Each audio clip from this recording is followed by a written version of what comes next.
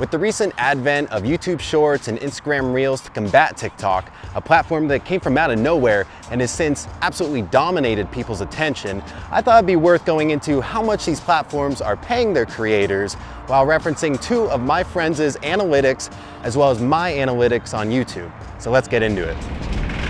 I'm not gonna lie, being a smaller creator or just starting out on platforms like TikTok, Instagram, or YouTube kind of feels like you're a stripper getting pelted with change rather than bills. Now put your hands together for Big Media.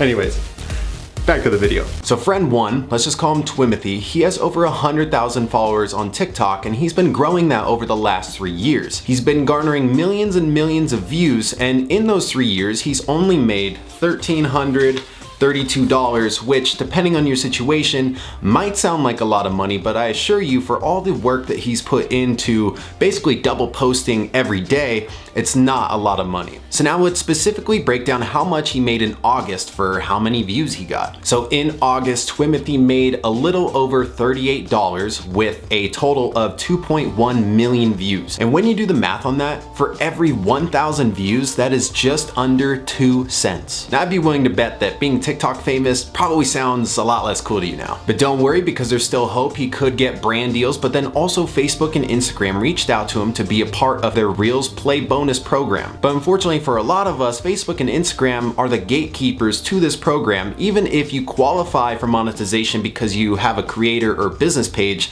they still have to contact you for it. So Twimothy started repurposing his TikToks for Facebook and Instagram, their main rule being that you can't have the TikTok watermark on there, and the difference in pay is staggering. Twimothy earned just under $8,000 in August alone with 13.6 million views between Facebook and Instagram. And when you do the math on that, for every 1,000 views, he's earning about 58 cents, which is 32.5 times more than TikTok is paying him. My guess is that Facebook and Instagram recognize that TikTok is a threat to the longevity of their platforms, therefore they realize they need to do something about it. I also think there is something to be said about how easy it is to get views on Instagram and Facebook as opposed to TikTok or especially YouTube. They're not messing around. Now while we're on the subject of Facebook and Instagram, let's get into friend two's analytics. Let's just call him Cranjus McBasketball. Cranjus just joined Instagram's Reels Play bonus program, and with only 4 reels out right now with about 150,000 views, he has earned $119.50. And when you do the math on that, for every 1,000 views, he's getting about 80 cents, which is higher than Twimothy's RPM, or revenue per milli. That's just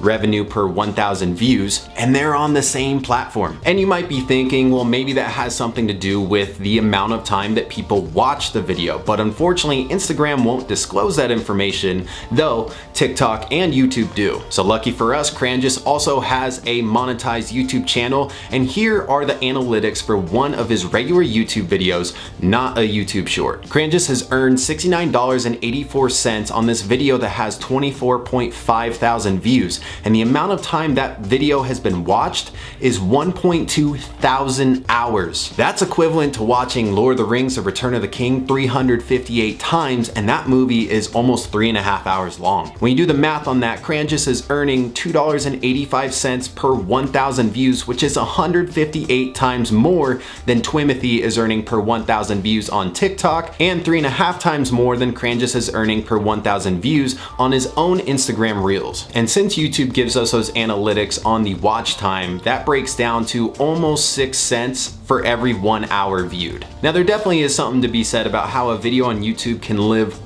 way longer than an Instagram Reel or a TikTok that seems to just live in the moment of being posted. Now let's get into where I stand in all this. I originally wanted to look into this topic because I have a YouTube short that's doing well in relevance to my channel, but when I look in the analytics of it, I barely made any money, and so I wanted to start digging to see if I'm really getting paid an unfair amount, or if it's that I'm just not reaching millions of views like Twimothy. So on this YouTube short with 9.8 thousand views and 99 hours watched, I've only earned 49 cents, which comes out to about 5 cents for every 1,000 views. So for every 1 hour that YouTube short is being viewed, I'm only earning half of a cent. but honestly it's not as bad as Twimothy's TikTok. So I referenced one of Twimothy's TikToks that did particularly well, and it got 4,277 hours viewed, which first of all is just insane when you think it's a couple second long video, but he only made $5.81 total from that. And that means that he is getting about 1/10 of a cent for every 1 hour viewed, which is 5 times worse than what I'm getting. So what I'm deducing is that TikTok probably doesn't feel like they need to pay their creators more because they've already got so much attention on the platform. And then you've got Facebook, Instagram, and YouTube who are paying their creators more at the moment. But to quote the director Mike Diva, YouTube has a violently unforgiving algorithm. So therefore there seems to be a balance between pay and attention. But then you've got Instagram who's showing your video to tons of people that you don't know and they're paying you well for it. But that's only if they contact you for the program. Now finally I'm going to compare that YouTube short with one of my regular YouTube videos. Now this video with 5.1 thousand views, I made $16.19. And when you do the math on that, that breaks down to $3.31 per 1,000 views. And that means I'm getting 15 cents per 1 hour watched. And funny enough, even though I have the smallest platform out of my 2 friends, that's the highest amount of revenue per 1 hour watched as well as per 1,000 views. Now after looking into this topic, I'm walking away with 3 main takeaways. 1, I wouldn't earn any money if it wasn't for you, the people who watch this video and support my channel, so thank you. 2, these platforms honestly don't need to share any of the ad money with us, and the fact that they do, I'm very grateful for that. And back in the day, you would have to pay money to host your video on your website or what have you. And 3rd, there's more value to a video than just revenue and views. For example, the impact you might have on the viewer. And also the YouTube short that I referenced, it says in the analytics that 168 people chose to subscribe after watching that video. To me, that's wild, imagining 168 people who